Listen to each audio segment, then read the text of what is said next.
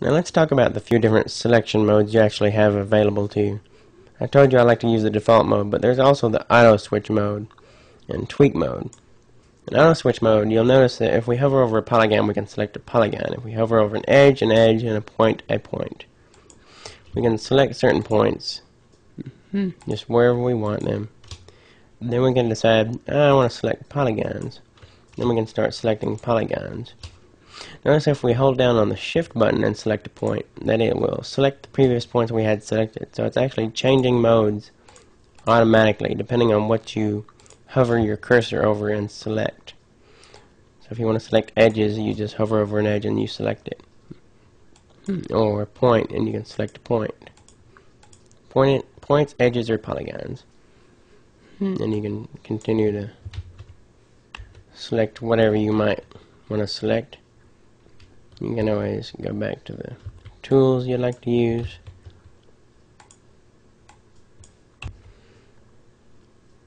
Whether that be the move tool. Whoa, a little strange. It's like it. Well, like it generally. I generally don't use that.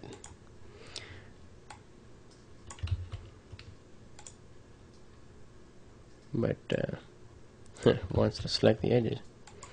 Well, if you go to tweak mode, a little bit different. It allows you to simply move things around, so you can instantly grab them, move them around. If you're in the rotate tool or scale tool, you can just select something and then immediately start dragging on it. Of course, won't work if you're using points. But you can just select whatever it might be, rotate it around, which is basically the whole point of tweak mode. You take individual elements, whether it be edges, polygons, points, move them or scale them around. Just whatever you click on is whatever it's going to be active. Whatever is going to be active and whatever is going to move around. Points, edges, or polygons. So that's the whole basis for tweak mode. I usually stay in the default mode. Of course, there's object mode, which is your whole object. Your whole object is selected. And then this is the axis tool. This will actually allow you to move your axis. So if you want to move your axis out of the object for whatever reason, you can change the pivot point. So if you go to rotate and go back to object mode, it will rotate along its axis where you moved it to. Now let's say you do that and you save, you come back to it, and maybe you want to undo that. You can simply go to structure, you got axis center, and center to axis. What that will do is that'll center the axis to the object. Or if you're wanting to center your cube, you can center your object to the axis. So there's different methods of doing that. Of course, this is if you have objects in a parent or child, you can change that also. Of course, it won't put the axis in the exact location it was before, but in the center of the object. And all these points we changed with up here are taken into account. So if you select those, it'll put the axis right in the middle, which is probably where it is located. On its own axis. We try to. I guess I didn't get the highest point there. There we go. Notice the position of all those together is 0. So they're all in the center, all selected. They're in the center of their own axis. Now you notice that I used this other tool up here. Got a few different tools to choose from.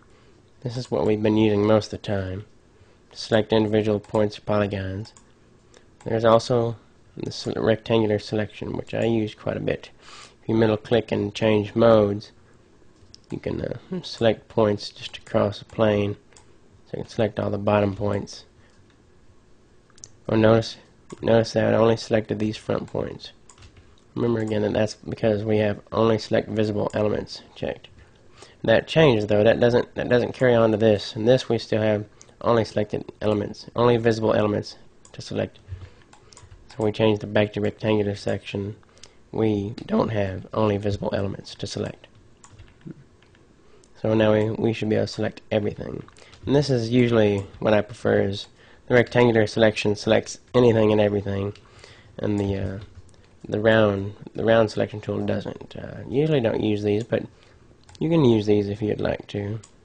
Just circle around whatever you would like to select, and it'll select it,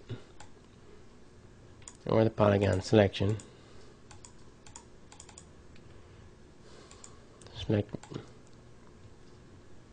whatever you like, and notice only visible elements isn't selected. That's on all the selection, those large selection tools, but this tool is independent. Live selection is independent. So that generally covers the selection modes there.